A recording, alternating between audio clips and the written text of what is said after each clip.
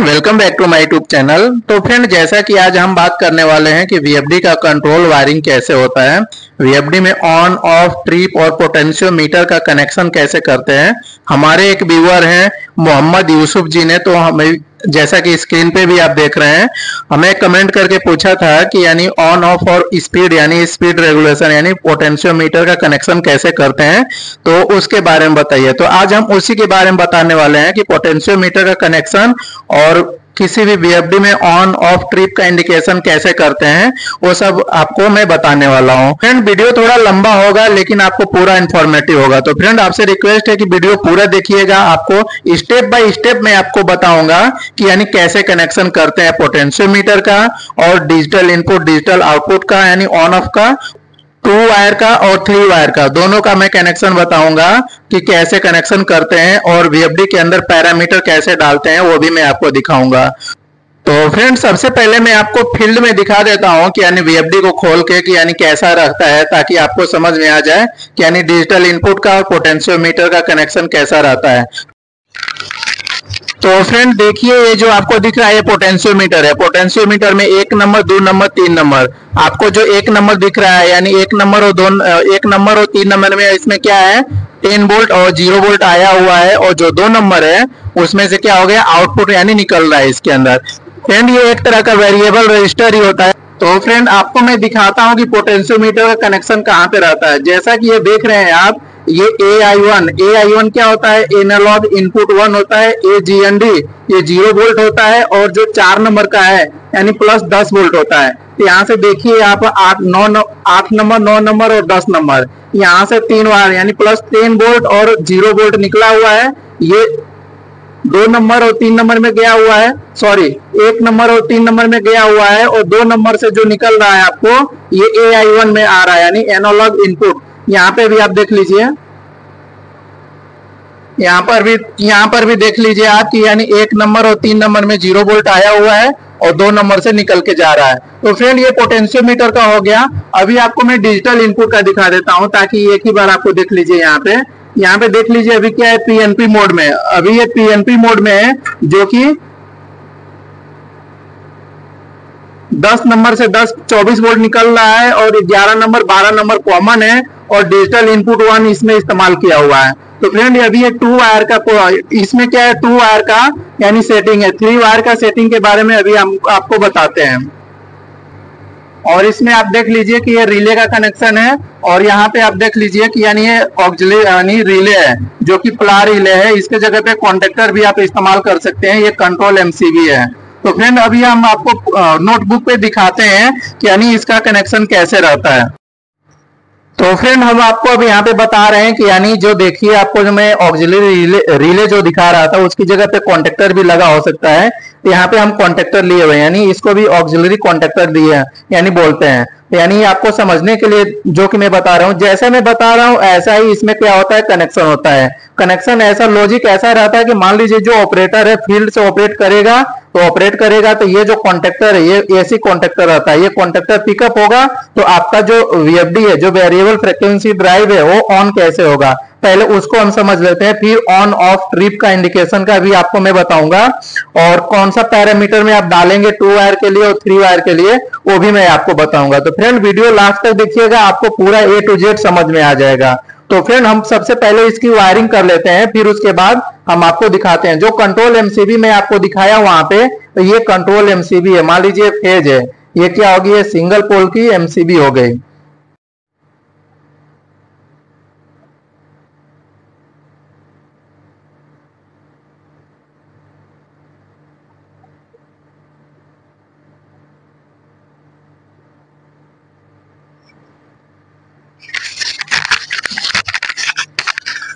तो फ्रेंड, जैसा कि आपको हम MCB बता रहे थे सिंगल पोल की, हमने क्या किया है, यहाँ पे जो आपको रिले दिखा रहा था उसकी जगह पे कॉन्टेक्टर भी रह सकता है या तो फिर रिले भी रह सकता है। तो दोनों का सेम काम है, बस आपको समझना चाहिए। क्या किया, ऑन किया। अभी क्या है, सिंगल फेज का MCB है, इसको जब ऑन किया तो इसका जो आउटपुट है, इसके जो आउटपुट का आपको दिख रहा है ये कहाँ पे जाएगा, जो फील्ड का पुश बटन है, आपको इमेज में भी दिख रहा होगा कि यानी फील्ड का पुश बटन ऐसा ही होता है। ये जो इमेज जो पुश बटन आता है उसके अंदर 4 टर्मिनल आता है, 1 2 2 3 4। यहाँ पे अभी हम आपको 3 वायर का यानी जो 3 वायर है यानी 3 वायर का कनेक्शन, यहाँ पे 4 वायर भी यानी RYB और न्यूट्रल काला वाला वायर भी अपना इस्तेमाल कर सकते हैं। तो यहाँ पे 3 वायर का भी कनेक्शन आपको मैं भी दिखा रहा हूँ। तो यहाँ पे 1 और 2 क्या होता है, MC होता है, और 3 और 4 NO होता है।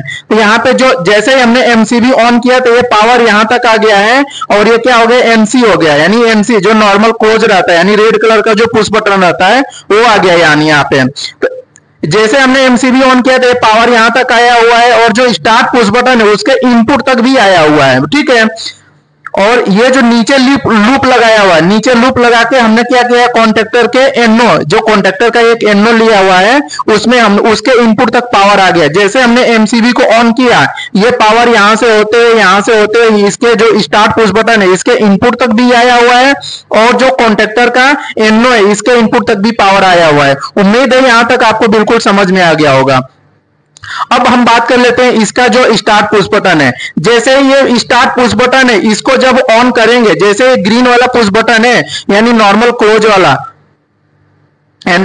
नॉर्मल ओपन वाला, यानी नॉर्मल ये ओपन होता है। तो जैसे ही इसको ओपन यानी सपोज दैट इसको ओपन है, तो इसको जब कॉन्टेक्ट यानी जब इसको दबाएंगे, स्टार्ट बटन को जब दबाएंगे तो ये कहां पे आ जाएगा, ये पावर यहां से होते हुए इसके कॉइल में आ जाएगा। ये जो A1 होता है, ये जो कॉइल रहता है हमारा A1 और A2 में फेज देते हैं, और A1 में फेज देते हैं, A2 में न्यूट्रल देते हैं। ऐसा कुछ नहीं है कि दोनों आप इधर उधर भी चेंज कर देंगे तो कोई दिक्कत नहीं है।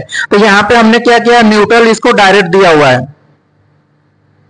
यहाँ पे न्यूट्रल देख लीजिए डायरेक्ट इसको दिया हुआ है। तो आप देखिए जैसे ही MCB ऑन किए ये पावर यहां तक आकर रुका हुआ है, जैसे स्टार्ट पुश बटन दबाएं ये पावर, जैसे ही स्टार्ट पुश बटन दबाएंगे तो ये पावर इसको मिल जाएगा, न्यूट्रल इसको डायरेक्ट मिला हुआ है।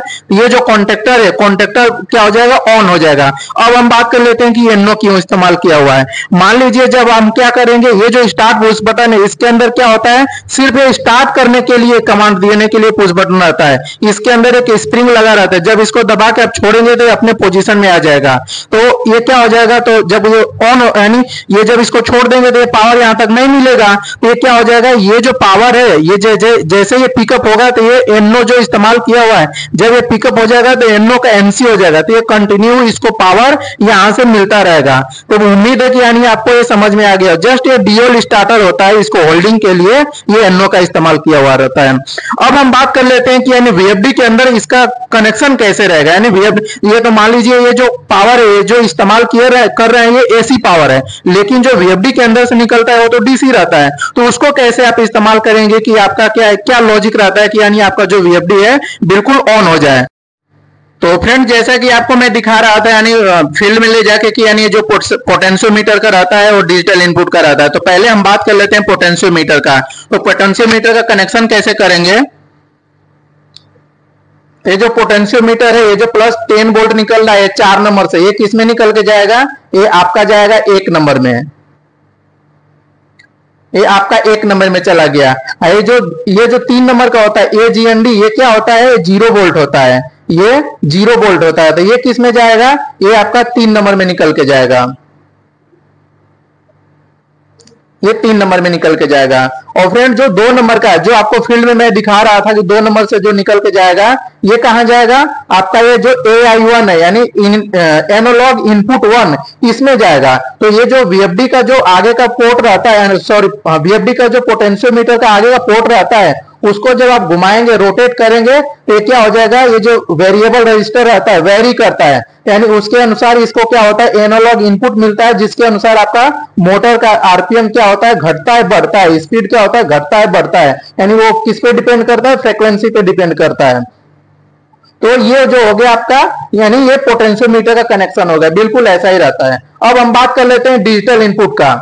जैसा कि फ्रेंड जब हम क्या करते हैं, ये तो फील्ड से जब हम इसको कमांड देते हैं, जब ये फील्ड से हम क्या करते हैं, पुश बटन का कमांड देते हैं, तो ये वाला कॉन्टेक्टर ऑन हो जाता है, ये वाला कॉन्टेक्टर ऑन हो जाता है। तो हमारा VFD कैसे स्टार्ट होता है, तो VFD को स्टार्ट होने के लिए इसका जो प्लस 24 वोल्ट है, ये इसी का 24 वोल्ट इसी को देना रहता है, तो फिर हमारा VFD क्या होता है, ऑन हो जाता है। तो वैसा यानी इसके अंदर सिस्टम बनाया जाता है। तो मान लीजिए जो 10 नंबर से निकल रहा है आपका, जो 10 नंबर से प्लस 24 वोल्ट निकल रहा है, यानी जो 10 नंबर से प्लस 24 वोल्ट निकल रहा है, आप समझिए कि ये 24 वोल्ट कहां आ गया, यहां पे आ गया, ये 24 वोल्ट यहाँ पे आ गया और इसके आउटपुट से यानी ये अभी क्या है, एनओ है, नॉर्मल कंडीशन में। जैसे ही ये वाला फील्ड वाला ऑपरेटर क्या हो जाएगा, फील्ड से जैसे ही इसको क्या करेगा, ऑपरेट करेगा, तो ये क्या हो जाएगा, ऑन हो जाएगा। जब ये ऑन हो जाएगा तो जब यहाँ पे हमने क्या किया, कनेक्शन करके रखा हुआ है, यानी कनेक्शन ये जो 10 वोल्ट से निकल 10 नंबर से जो 24 वोल्ट निकल के आ रहा है, यहां तक लाके हमने कनेक्शन कर दिया। जैसे हम इसको क्या करेंगे, ऑन करेंगे तो ये पिकअप हो जाएगा, तो ये एनओ का एनसी हो जाएगा।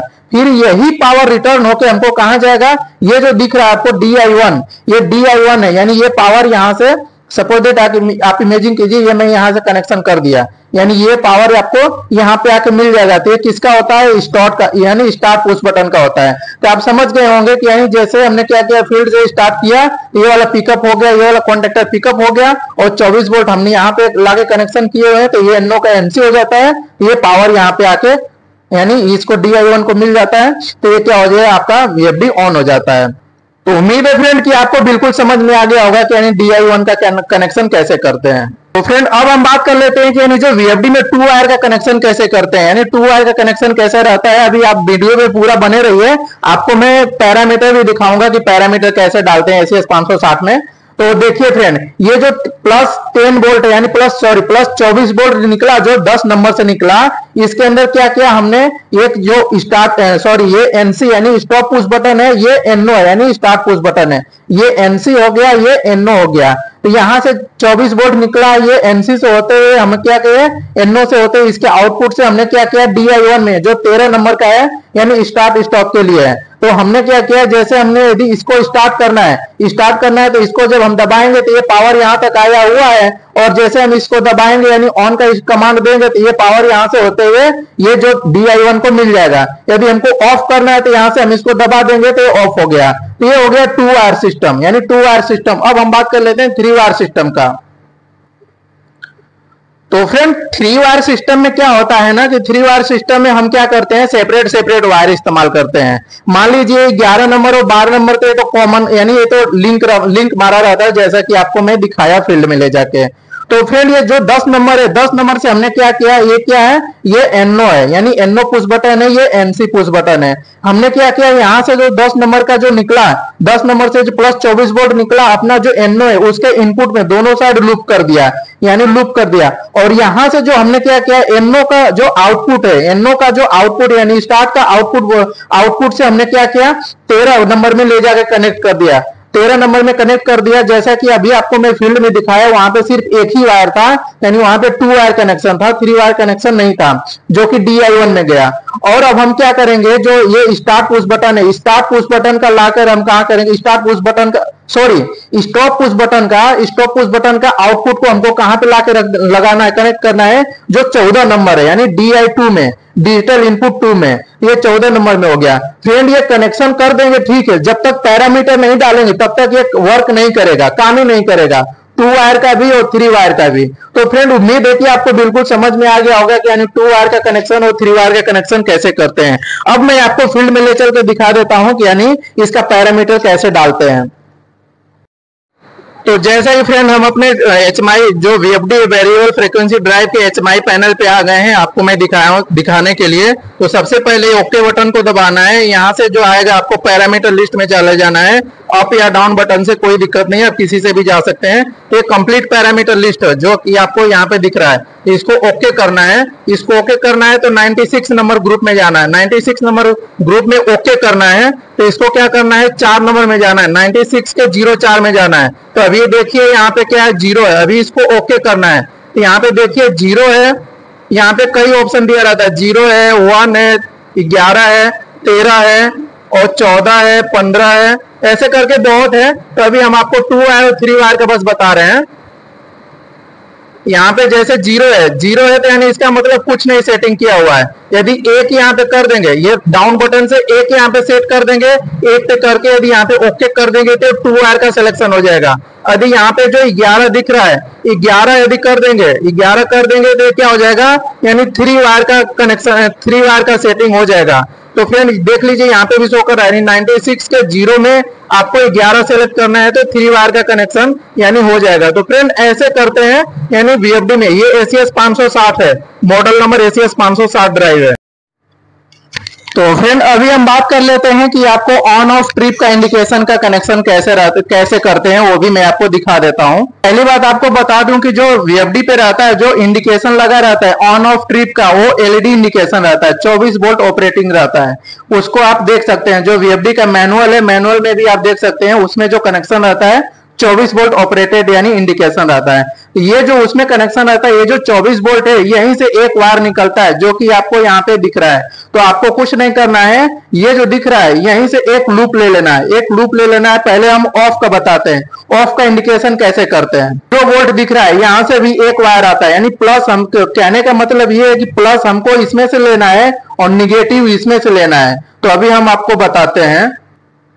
तो देखिए फ्रेंड, सबसे पहले हमको क्या करना है, अभी हमने ये ऑन नहीं किया हुआ, तो अभी हमें ऑफ का इंडिकेशन जलना चाहिए।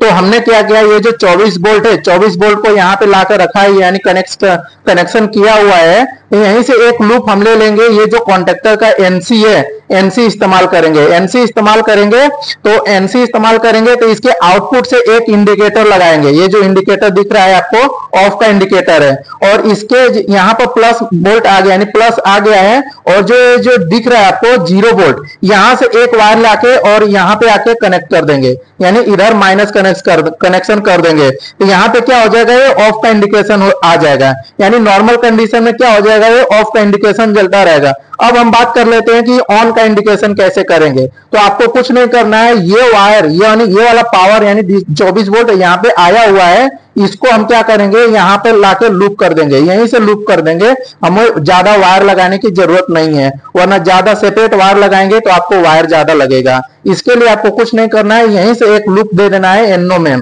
जब ये एनओ में दे देंगे तो यहां से जो आपका आउटपुट निकलेगा,